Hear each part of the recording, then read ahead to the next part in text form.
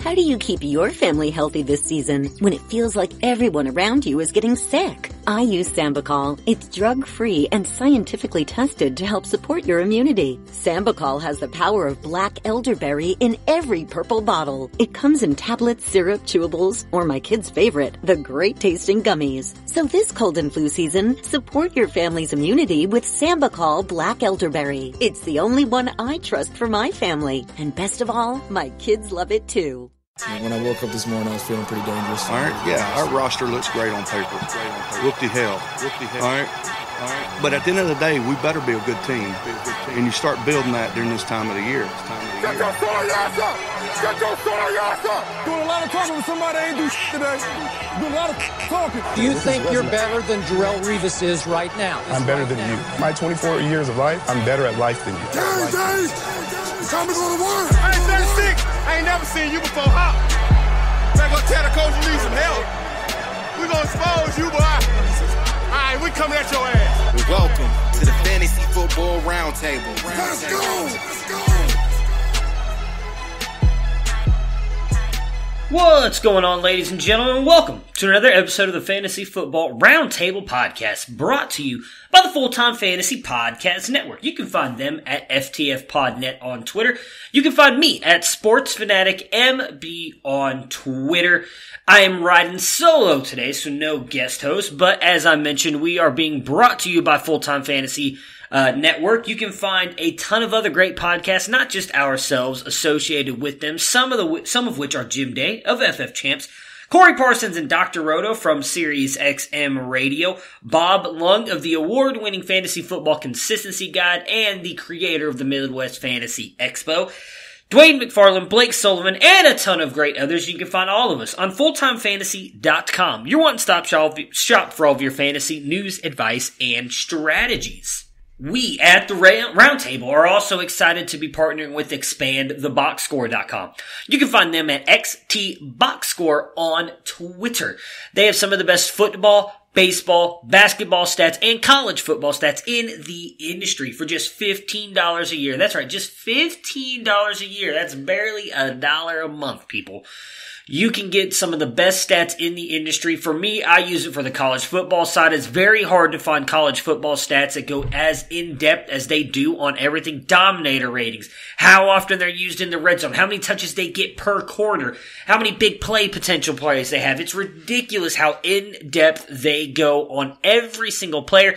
They're in the works of bringing individual defensive player stats as well, IDP stats, which would be game-changing. And again, it's just $15 for an entire year, and if you use our code ROUNDTABLE, you get 10% off of that. If you follow me on Twitter and you see all the college football stuff I post, all the player profile stuff I do, all of my stats come from their website. If you were out of the playoffs or just looking to get a jump on the draft class now and want to dive into the analytical side of the prospects, definitely check them out. It is well worth your time. ExpandTheBoxScore.com. For today's episode, as I mentioned, usually I got Mr. Matthew Fox with me. We've got some scheduling stuff going on. He's got some extra work going on, obviously, as we get closer to the holidays. So through the next week, probably two, we're going to have different stuff as you usually hear me with other people going on. Might have a couple different people mixed in. Might be me by myself as you heard me Friday. You'll hear me again by myself today, obviously running solo. Just, due to the holiday schedules and everything. The usual broadcasting episodes, as you may want to call them, will be mixed up here and there just with everybody and their schedules being a little bit different. I know Matt will be back with me tomorrow, so we will break down 7 of the games for tomorrow. I'm going to jump in and break down most of the early games from the Sunday slate, and then I'm going to go ahead and get the worst game out of the way so Matt does not have to deal with me being an ass all day tomorrow. So with all that being said, let's jump in. Let's start talking about the Week 15 NFL games. Prepare for glory! I wanna know if you got your popcorn ready. Do you got your popcorn ready? I came out the womb, I was ready. And he's hit the end zone for an unbelievable touchdown. I would be honored if you played football for this team. Throw it up above his head. They can't jump with me. Golly! Oh, they tackle him at the 40-yard line. Who can make a play? I can. Who can make a play? I can. Week 15 has coming, for the most part, gone. We've got one game left. The New Orleans Saints and the Indianapolis Colts will be playing tonight. I'm sure a lot of fantasy games still in the balance. A lot of players on both sides in these games. Hopefully, you still got a chance to pull off the win, or you're like me and in the couple. I'm only in 2 championship games left. Both of mine have already been decided, and I'm moving on to the championship game. So your semifinal matchups, hopefully you have won them, and we're moving on. It did seem like a week for studs. Last week was a weird week with a lot of players kind of going off, and players we were not expecting, and a lot of the studs not really coming through. So most of them did, but some of them having pretty bad weeks. This week, a lot of studs came through for you. So if you were able to survive the week 14 matchup, or if you were lucky and had a bye, now we move into week 15. Most of those guys have come through for you, and hopefully it's pushed you into the championship. It's a great time of year. People make it into the championship games. As I mentioned, I'm a big Christmas guy, mostly just because, 2 kids and a wife. I love buying people gifts, really close friends, family members, getting them gifts and everything. It's a great way for me, at least, to show my love to people. I love buying people gifts that they're not expecting. So it's a great time of year for me. Also helps when you win some fantasy championships to make up some of the money that you're spending on everybody. If you play in some bigger money leagues, as I do, or if you just play for the pride and the bragging rights of it all. I know a lot of people who do that, and it's a lot of fun. I'm in a couple free leagues as well, and the bragging rights are a ton of fun to have. So let's move in and let's start talking about the games. The first one we've got is the Dolphins and the Giants. The Giants pulling off the win here, 36-20. Eli Manning, if it was his last game, gets to go out on a high note. We're going to start with the Dolphins, though. Ryan Fitzmagic, for the most part, does it again for when it comes to fantasy. 23 of 41, 279, 2 touchdowns on the ground, 33 yards rushing to come in at QB6 with 22.5 points. He is actually Miami's leading rusher on the year. That's just how bad the Dolphins running back situation has been. It's also kind of sad to know that Ryan Fitzmagic leads everybody on the Miami Dolphins in rushing in the 2019 season. I think that speaks a lot for what fantasy has been this year. Myles Gaskin does come in as the best running back on the day for them, mostly due to he gets 43 yards on 9 carries, but does add 29 yards on 2 catches to come in at RB32 with 8.2 points. Patrick Laird, I advise sitting him on Friday's episode. Hopefully you guys did not play him. RB37 with just 6.4 points in this one. 46 yards on 12 carries, adds 8 yards on 2 catches.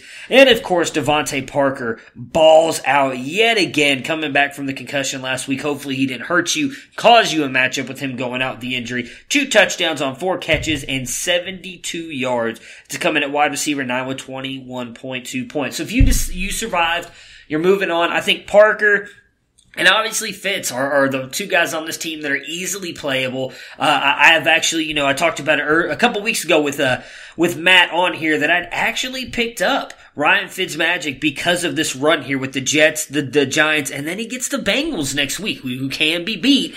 I think Fitzmagic has another good week here, so I think both those guys easily playable, and they're the only 2 guys really most of the season that have been playable for the Miami Dolphins, and that continues.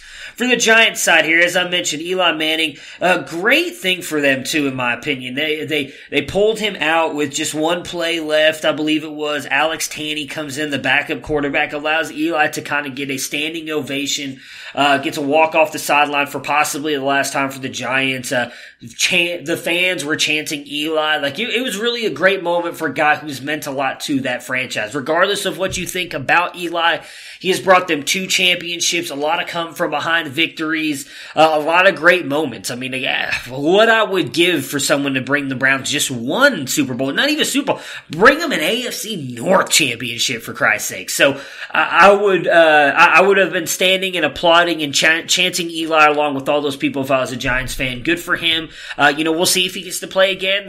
Word came out today that Daniel Jones may not be ready by their next game, so maybe Eli Manning gets to go out there again. But I would imagine if that was his last game, it was a great send-off for him. He goes 20 of 28, 283 yards, 2 touchdowns, and 3 interceptions to come in at QB 19 on the week with 16.3 points. 16.3 points. Saquon Barkley, we talked about it on Friday. I said he had a chance to be top 10, but top 5 running back. Comes in at RB5 on the week. 28.3 points, 112 yards and on 24 carries and 2 touchdowns on the ground. Adds 31 yards on 4 catches. Obviously, a lot of that was due to the matchup. We know Saquon hasn't looked great most of the season, but definitely comes through this one in a plus matchup. Let's hope he continues that moving forward. They do have the Redskins next week, which are a team that is also beatable on the ground. So let's hope Saquon is able to continue that at least through next week, where most of our fantasy championships end. For the wide receiver, Sterling Shepard, wide receiver 14 with 15.6 points in this one, 111 yards on 9 catches. Golden Tate, just 1 catch for a 51-yard touchdown to come in at wide receiver 31 with 11.6 points. And Darius Slayton, for the most part, disappoints. A lot of people were really hoping he was going to have a good game here. Just 31 yards on 2 catches does get you the touchdown as well. So for the Giants, a lot of it is going to come down to who plays at quarterback next week. I'm not going to pretend like it doesn't, because as I've said before, Saquon just looks like a different player with Eli back there. Eli does tend to check down to him more often. He had 5 targets, 4 catches in this one, so actually had the second most targets outside of Sterling Shepard, who had 11. If Daniel Jones is out there, regardless, you're still playing Saquon, but I don't know if you can expect the performance we saw this week. We'll see what happens. Regardless, you're playing Saquon. At the wide receiver position, I think it is Sterling Shepard is a solid wide receiver 2 for you, regardless if it's Jones or Manning. I don't know about Tate. I mean, if he doesn't make that one play, he does nothing for you. I kind of feel like Tate's just a bust for the rest of the season, if that makes sense. Like, I would not play him next week. I would not count on Golden Tate, regardless of if it's Jones and or Manning. And that's it. Let's go on to the Seahawks and the Panthers. Seahawks pulling off a 30-24 victory in this one. Russell Wilson, 20-26, 286 yards and 2 touchdowns to come in at QB8 with 19.3 points. Chris Carson, 133 yards on 24 carries and 2 touchdowns, just as 1 catch for 4 yards to come in at RB6 with 26.2 points. Tyler Lockett. Man, was I wrong on this guy Friday. I was worried about him. I was talking about he did not look right. So this obviously is a game that he could get into, but I did not expect him to do this. 120 yards, 8 catches, and 1 touchdown. I advised sitting him for Metcalf. Lockett has by far the better day. Wide receiver 5 with 22 points. Metcalf, wide receiver 37 with just 10 points in this one. 2 catches, 36 yards, and a touchdown. 10.6 points. Big news came out in this one just a little bit ago before I started recording that Josh Gordon has been suspended indefinitely again for an off-field drug usage. I can't remember exactly what it was. They didn't say what drugs he was using, whether it's, pot and or something else. At this point, I don't know what you can say. This is just not good, guys. He is likely done. I would almost think for his NFL career, maybe he's able to go into the XFL or something. So I actually think I heard earlier today the XFL is not that big on the pot usage thing. But Gordon likely done in the NFL altogether. As for the Seahawks, you're fine next week. They're still playing for seeding in the playoffs. Get the Arizona Cardinals as well, which is a good matchup for them. So Wilson, Lockett, Metcalf, Carson are all good to fire up. All great weeks. None of them really cost you a matchup in this one, in my opinion. So you're good to go moving forward with them. For the Panthers, had some big news come out about them as well earlier today. We'll get to that in a minute. Kyle Allen, 25 of 41, 277, 1 touchdown, and 3 interceptions. Does add 25 yards on the ground. Comes in at QB 21 with 14.6 points. CMC bounces back and pops back into that top 3 running back. He's been in the 5 to 10 range the past couple weeks. Definitely comes back and has a good game here. 87 yards and 2 touchdowns on 19 carries in this one. Does add 88 yards on 8 catches. Finishing as RB2 with 33.5 points. DJ Moore continues to be a very productive wide receiver for them. Finishes as wide receiver 16 with 15.3 points in this one. Gets 1 10-yard rush and adds 113 yards on 8 catches. And Curtis Samuel has a good game here. He also gets 4 rushes for 23 yards. Gets you a touchdown on 5 catches and 31 yards. Coming in as wide receiver 23 with 13.9 points. The big news for the Panthers here is that Will Grier will now be the starting quarterback this week, I would assume for week 16 and 17. Bad news for fantasy owners, I think, on that. CMC is good to go. I don't think Will Grier affects him at all. I liked Will Grier coming out of college. I thought he was going to be a very good player. I thought he's ready to play, but I don't know if he's necessarily the most pro-ready player. We saw Kyle Allen likes to target DJ Moore. My fear with Will Grier is, does he continue to do that? DJ Moore has likely helped you get to where you are in the fantasy season. You know, we've kind of fallen off on the Curtis Samuel train all the way back in like week 5, 6, 7, because while Kyle Allen was doing good, he was really only keeping one fantasy wide receiver afloat, and that seemed to be DJ Moore. I'm worried that Will Grier will not be able to do that, not because DJ Moore is not talented, and I'm not trying to say that Will Grier isn't as well, but we just haven't seen him play in this offense. So I would be a little bit worried about that. On the plus side, I am excited to see Will Grier play because I was excited for him. I like him. I think he could be the future in Carolina, especially if they decide to move away from Cam Newton after the season. But something to watch. Likely you got to play DJ Moore. We'll discuss it more on the Friday episode when we preview all of the games on what we think could happen. But I do think that might be a little bit of hit to DJ Moore's value in the championship round of the playoffs. Next up, we got Patriot Gate. The Patriots filming the Bengals and just all kinds of wonderful nonsense with that. I'm not really going to get into. Doesn't make any sense. I don't know why the Patriots continue to put themselves in such a bad position. But they end up winning the game 34-13. Surprisingly, a lot of it due really to their defense because their offense didn't do much. Tom Brady, 15-29, 128 yards and 2 touchdowns to come in at QB 24 with 12.9 points. James White, as I said on Friday, I thought he was the one guy I would trust. He comes through for you. 13 yards on 3 carries, but adds 49 yards on 3 catches and a touchdown to come in at RB 17 with 13.7 points. Rex Burkhead comes in at RB 19 with 12.9 points, 53 yards on 6 rushes and a touchdown, just 6 yards on 2 catches. Sony Michel, I talked about on Friday, a lot of people saying this is the game script for him. This is the game that he's going to come up. I did not trust him. I said don't trust him. RB26, which is 9.8 points in this one. 89 yards on 19 carries, 1 catch for 14 yards. I did say to start Julian Edelman, and my goodness, that was a bad call. Just 9 yards on 2 catches. Just nobody outside of N'Keal Harry, and all of his came really from the 1 touchdown catch.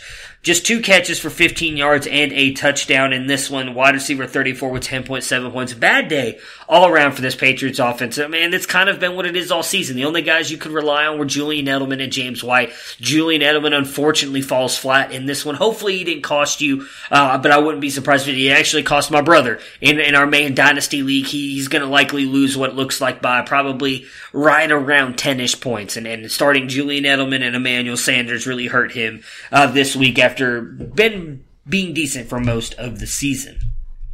On the Bengals side, Andy Dalton, 17-31, 151, 1 touchdown, 4 interceptions. It's coming at QB 30 with 6.10 points. Joe Mixon, I said on Friday, was the one guy on this offense I was playing regardless. 136 yards, 25 carries, adds 20 yards on 3 catches to come in as RB13 with 17.1 points. And then Tyler Boyd, just 26 yards on 3 catches. He was getting blanketed by Stephon Gilmore, wide receiver 62 with 4.1 points. As I said, talked about it on Friday. Joe Mixon was the only guy that you should have trusted playing in this one. I know Tyler Boyd is likely a high round pick for most people, but he just hasn't shown that he can be that great against elite corners. Not a lot of people have. And let's be honest, Stephon Gilmore's shut down the best of the best. So it's not even a knock against Tyler Boyd. It's just Stephon Gilmore's been that good. He baited Andy Dalton into a throw that cost him to throw a pick 6. So just an all-around bad game for this offense against probably what's considered the best defense in the league. They do get the Dolphins next week, so that should be a good game for the Bengals here moving into the championship round if you survived it. But Tyler Boyd, as I said, we suggested not playing him. Hopefully you didn't. Buccaneers and Lions. The Buccaneers win this one 38-17. Jameis Winston possibly saved his career in Tampa with this one. Came in hurt, could barely grip a football. There's a lot of talk about he was throwing a tennis ball most of the week because of that thumb injury. Comes in, does 28-42, 458 yards, 4 touchdowns, and 1 interception to come in at QB2 on the week. That's right, QB2 with all that. 33.7 points in this one. Ronald Jones, 23 yards on 11 carries, doesn't do anything in the receiving game, 26 yards on 1 catch. Comes in at running back 40 with 5.4 points. Breshad Perriman. So we talked about it on Friday. Obviously, I did not know the Godwin injury would happen, but I said with Evans being down, Perriman was the one guy I trust. We saw him come on late last year with the Browns. He's had a couple decent outings, not great outings at all here with the Buccaneers. Comes through big time. 5 catches, 113 yards, and 3 touchdowns in this one to come in at wide receiver 1 with 32.1 points. Chris Godwin, wide receiver 19 with 14.6 points, 121 yards on 5 catches. The bad news with that, he is out. He is going to be out the rest of the season. He got hurt as well. So if Perriman is still on your waiver wires, grab him now because he will be the guy. Him and Scotty Miller. I would probably grab Scotty Miller as well, just based on the fact that he had a decent game here, 49 yards and 1 touchdown on all 3 of his catches. But actually, most of the targets went to the tight ends. Once Godwin went down, Howard got 8 and Brake got 7, which are right up there with Godwin and Perriman.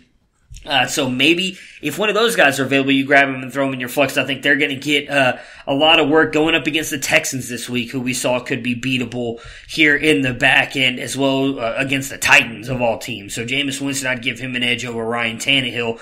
But it's going to be interesting to see what happens. When I said Perriman, if he's available, grab him. Next on the list of me would be Scotty Miller, then Howard, then Brate, if you can grab him off your waiver wires with Godwin now and Evans being out for the rest of the season.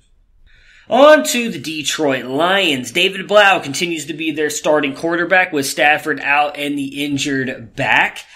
24-43, 260 yards and 2 interceptions in this one to come in at QB. Oh, sorry, I lost it, guys. My phone has been messing up on me all day, and I really don't know what's going on with it. QB 27 with 10.3 points.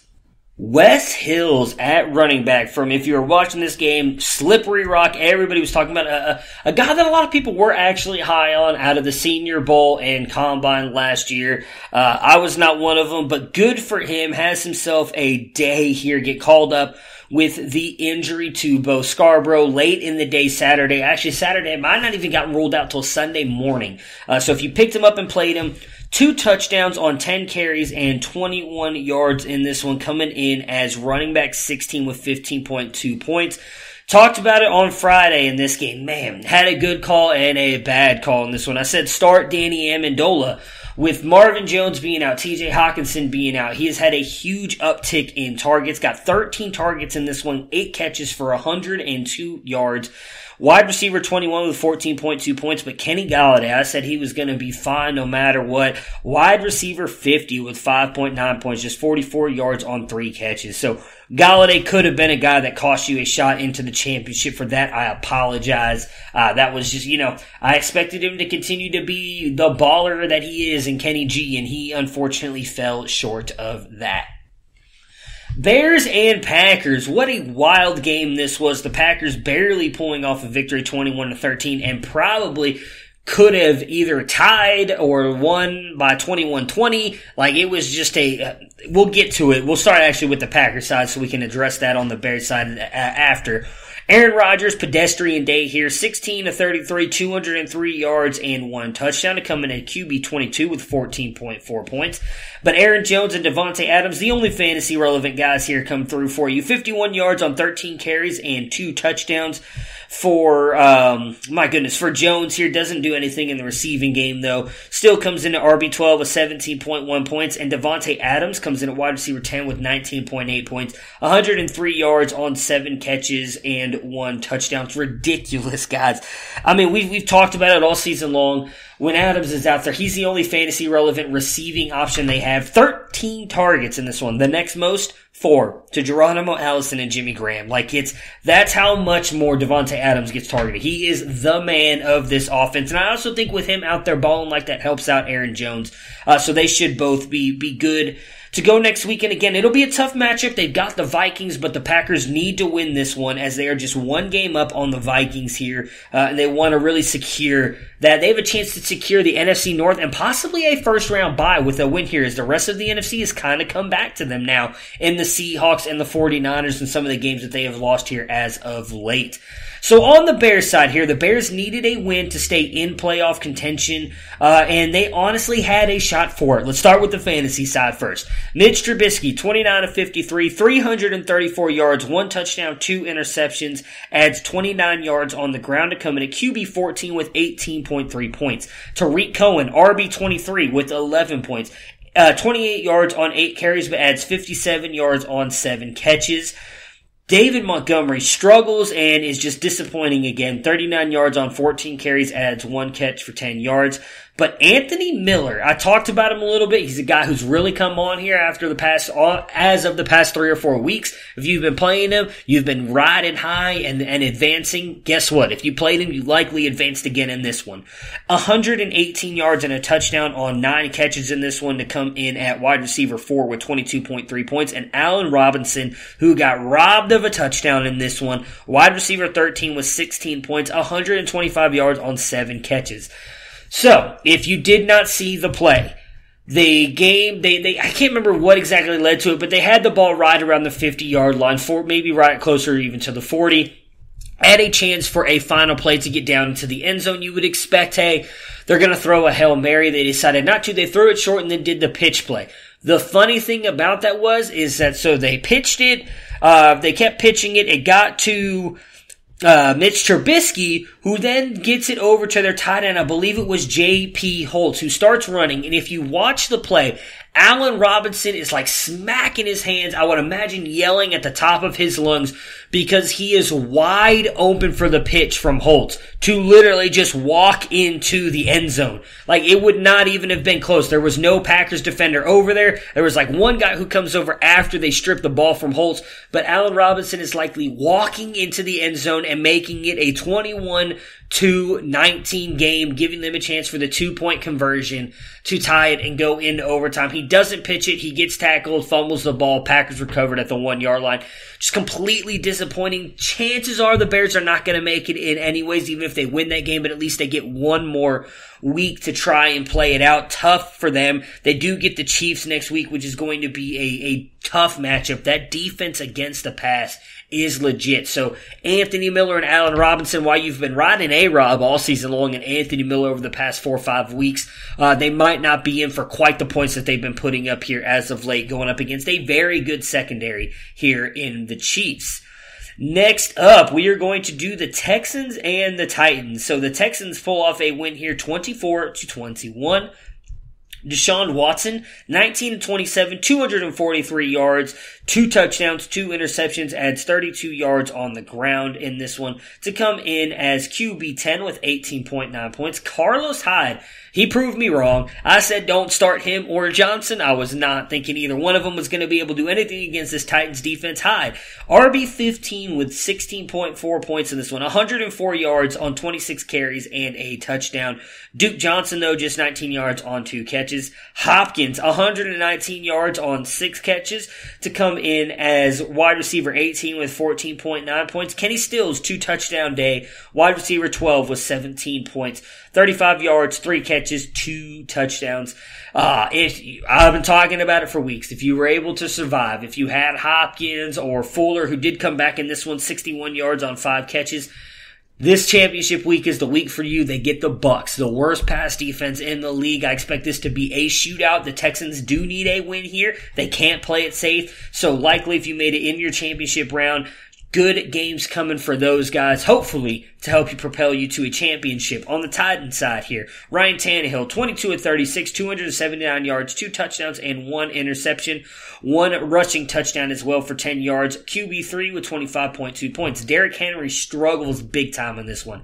86 yards on 21 carries. Nothing in the receiving game. Just 8.6 points, RB30. Did have the hamstring issue, which we talked about on Friday. I thought might limit him a little bit here against a decent Houston rush team. They're right a little above the middle of the pack. So it was a good matchup for Henry, but the hamstring, I mean, that's a big deal for players. Not surprising that he got struggled in this one, but talked about it on Friday. Me and Matt have been talking about it for the past couple of weeks. A.J. Brown needs to be in your lineup. Balls out again. 8 catches, 114 yards, and 1 touchdown in this one. Wide receiver 7 with 21.4 points. And before we talk more on Brown, Jonnu Smith, 60 yards on 5 catches and has a 57-yard rush to come in as tight end 7 with 14.2 points. I do like Jonnu Smith. It feels like it's taken forever for him to break out. He is someone who might be on your waiver wire. Grab him. I do think that if they keep Tannehill, they're going to continue to implement Jonnu Smith and make him more of a part of the game plan like they have the past couple weeks. Jonnu Smith could finally see his breakout season next year. I know we've been saying that what feels like 3 or 4 years, but this could finally be it. I like Jonnu Smith. He's shown a lot to me in the past couple weeks, a guy who still might be available on your waiver wires. As for A.J. Brown, he was still number 3. Well, he was the number 3 wide receiver for me after all the draft stuff and landing spot and everything, because I said his talent is just too damn good. One of the things that we talked about multiple times on this podcast, me and Dennis, in the offseason was A.J. Brown thrives in the slot. And if Tannehill eventually took over, that is where he would look. We know all the great years him and Landry had together in Miami. Now, even though Brown has been doing a lot of his work out in the outside, Ryan Tannehill has been going to him. He is by far their number 1. 13 targets in this one. The next 6 to Corey Davis, who unfortunately just 57 yards on 3 catches, just has not been able to put it together. Regardless, A.J. Brown is a stud. He is going to be a stud moving forward. Get him in your lineup. If you advance and didn't play him this week, he should be in for another big game this weekend. Tennessee does have a tough matchup against the Saints, but guess what? The Saints give up a lot in the air. Should be, I don't want to say a shootout, but A.J. Brown should be able to put up a bunch of points again in this one. He's had a bunch of good weeks here leading up to this one. Should do it again next week against the Saints. If you didn't listen to me Friday, you need to listen to me now. Just put him in your lineup today. Get ready. Get your lineup set for Week 16. Brown needs to be in your lineup. All right, just 2 games left. Eagles and Redskins. Eagles win 37-27. Though that final score is a little bit, is not indicative of the way that the game went here. They got a lucky defensive score at the end of the game to kind of stretch that one. But Carson Wentz, 30 of 43, 266 yards and 3 touchdowns in this one. Does add 9 yards on the ground. Comes in at QB5 with 23.5 points. Miles Sanders, I've been saying it. Since Jordan Howard's been out, Miles Sanders has been the guy and has been legitimately a stud. He does it again in this one. 122 yards on 19 carries, 1 touchdown on the ground, adds 50 yards on 6 catches and a touchdown in the air. Running back 3 with 32.2 points. Boston Scott, RB28 with just 9 points in this one. 26 yards on 6 carries, 39 yards on 7 catches. I talked about it on Friday. I was really leaning heavily on these tight ends in this one, just due to the fact that their wide receivers are beat up. They're trusting guys like, Greg Ward Jr., J.J. Arcega-Whiteside. So for me, it was going to be all about the tight ends. Both of them have good days here. Dallas Goedert, 55 yards on 5 catches to come in at tight end 11 with 8 points. But Zach Ertz, 5 catches, 61 yards and a touchdown, targeted 10 times, the most out of anybody on this team. And he finishes the week as tight end 6 with 14.6 points. So they have Dallas this week. Tough matchup, no doubt about it. This is going to be a huge game because this is likely going to decide who wins the NFC East. So a huge matchup this week, and I think those are really the only guys you can trust again in this one. Ertz, Goddard, Sanders. That's it. I don't think you can trust anybody else again. We'll talk more about them, obviously, but moving into championship week is going to be a tough matchup for them, no doubt about it. On the Redskins side, Dwayne Haskins, another good game for him. 19 of 28, 261 yards and 2 touchdowns. Does add 26 yards on the ground to come in at QB7 with 21 points.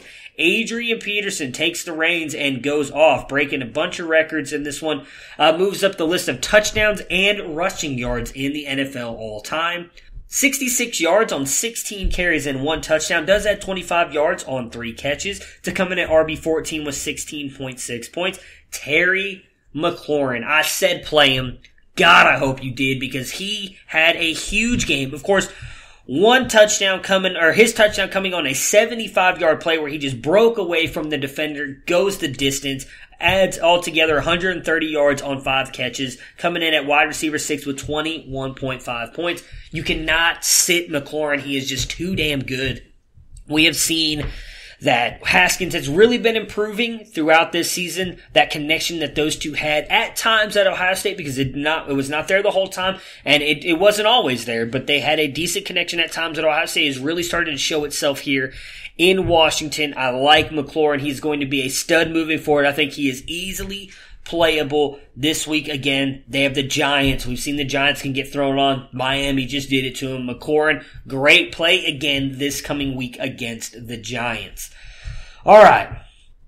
Last but not least, and really you probably could say least again, I wanted to get this game in. I thought about saving it for tomorrow's game. It was in the late game window, and we'll just do one of them. I was going to save all the late games to do with Matt tomorrow, and then do the Sunday night game, Monday night football game. But I want to get this out of the way because it's just obviously crushing and defeating, if you guys know me and the team that I am a fan of. So the Cleveland Browns lose again here to the Arizona Cardinals, 24-38. I'm going to start with the Arizona side here first. Kyler Murray has a bounce-back game, has a good game, 19-25, 219, 1 touchdown, 1 interception, and adds 56 yards on the ground. He comes in as QB 18 with 17.4 points. Kenyon Drake. I can't take credit for him because I didn't say you had to start Kenyon Drake, but I did say if you had both of them, you were trying to figure out which one to go with Kenyon Drake.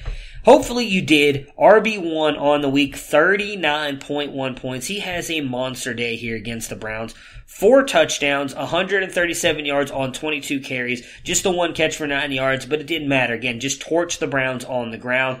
Christian Kirk, wide receiver 45 with 8.1 points. This one, 33 yards on 4 catches. You had Demir Bird with 86 yards on 6 catches. Larry the Legend, 42 yards on 3 catches. All right, the Browns side.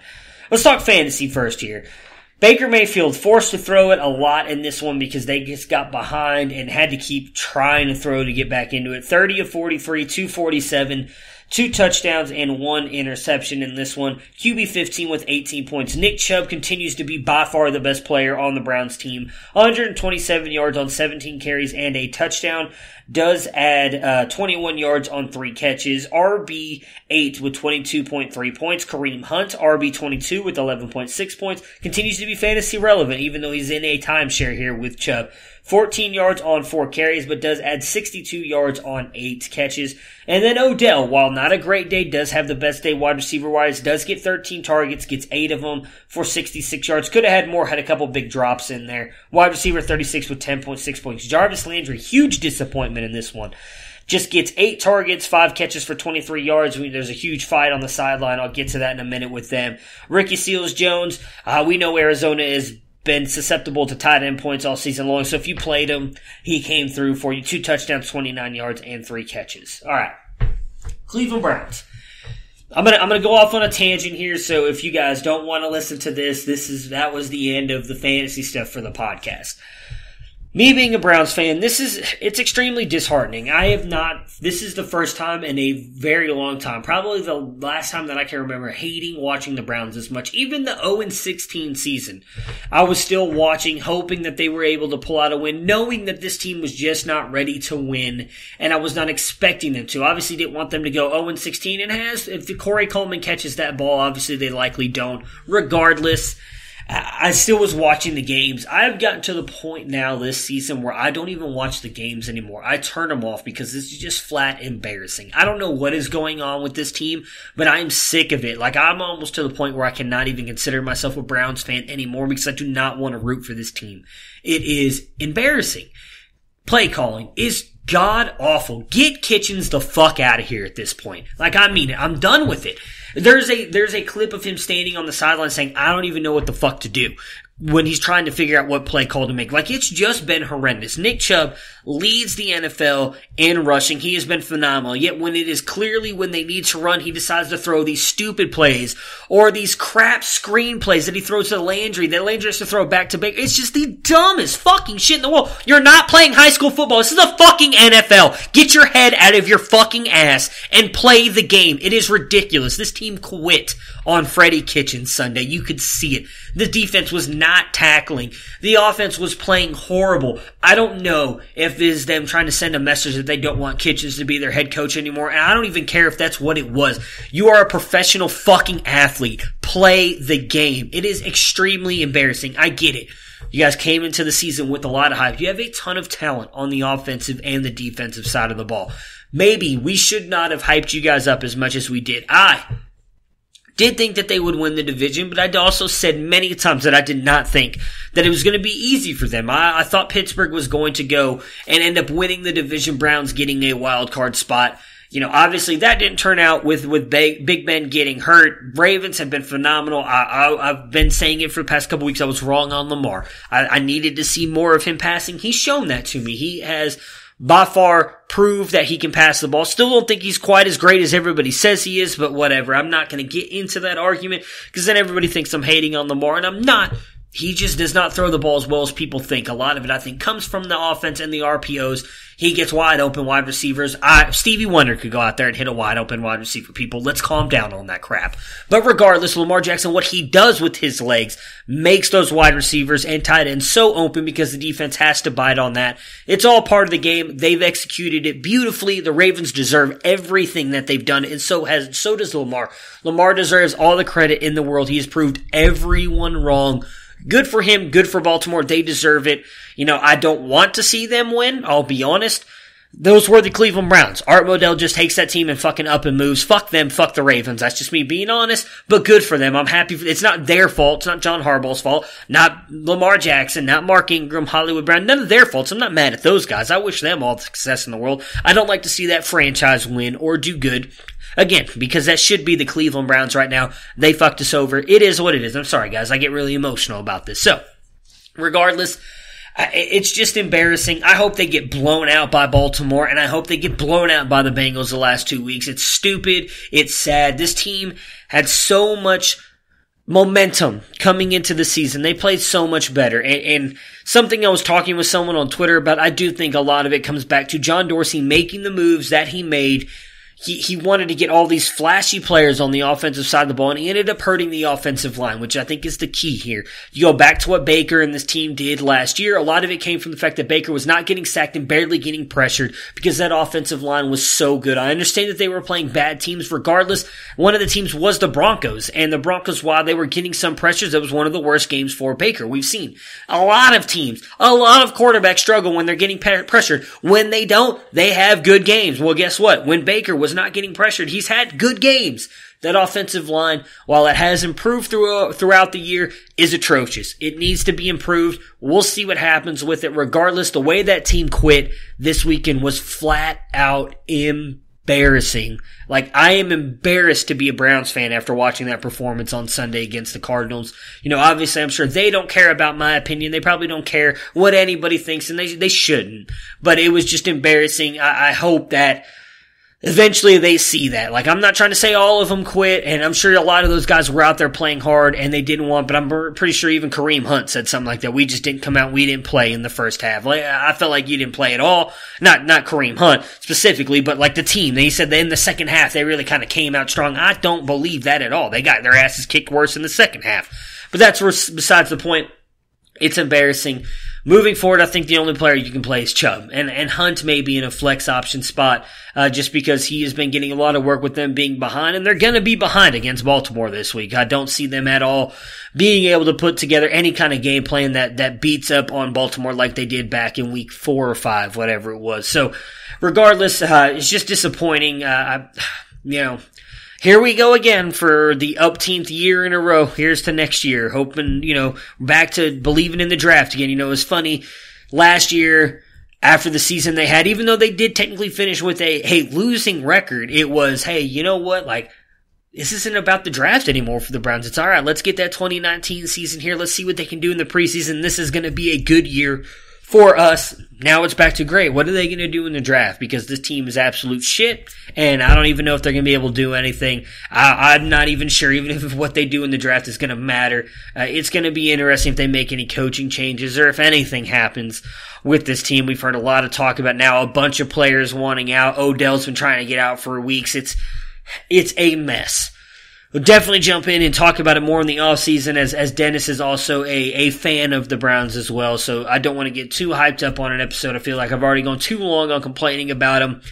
It's frustrating. I apologize to everybody who's still here and listening to this. Most of you have probably already turned this off. If you haven't, give us a rate and review. We'd really appreciate that. If you guys have any questions or anything, hit us up on Twitter, me at SportsFanaticMB. You can find Dennis at Culture_Coach, Matt Fox at Nighthawk7734, and Tony Dyer at Commissioner MR. We'd be happy to answer any of your questions. You can hit us up on DMs as well. Happy to answer any of your questions there. Again, rate and review on iTunes. If you guys are on iTunes, subscribe. It really helps us out. We really appreciate it. Other than that, hope you guys, if your games are still in balance this game tonight with the Saints and the Colts, you end up winning your matchup. Look forward to Week 16 coming up here after tonight to kick off the Fantasy Championships. A lot of games this week. Got a Thursday night game, a bunch of Saturday games. So should be a lot of fun this weekend. Looking forward to it. And I'll be back again with Matt Fox tomorrow to break down the rest of the games. You guys have yourselves a great night. Prepare for glory! I don't know if you got your popcorn ready. Do you got your popcorn ready? I came out the womb, I was ready. And he's hit the end zone for an unbelievable touchdown. I would be honored if you played football for this team. Throw it up above his head. They can't jump with me. Golly. Oh, they tackle him at the 40-yard line. Who can make a